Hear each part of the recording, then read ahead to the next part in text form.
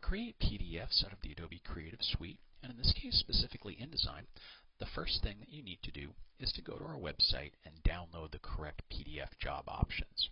You can get to them by going to www.jsmccarthy.com/pdf.asp. Once you get there, if you scroll down, you'll see that there's a section detailing information and instructions on how you can create PDFs out of Adobe InDesign, as well as the job options.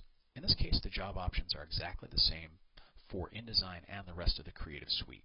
So if you install them in one place, they'll get installed on the others. Now switch to InDesign and go into the Adobe PDF presets under the File menu and choose Define. Now click on the Load button. Navigate to where you saved the job options that you just downloaded, select them, and click Open. That's going to load those job options into this menu. Now click on the Done button. And to create your PDF, all you need to do is go into the File menu, choose Adobe PDF Presets, and then pick the job option that you just downloaded.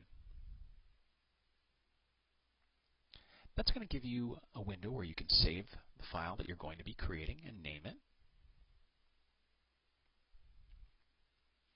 And then that's going to open up this first window. And from here, you can change the number of pages that you want to output. In some cases, you might want to do that. But in other cases, in most cases, you'll probably just want to leave this window alone.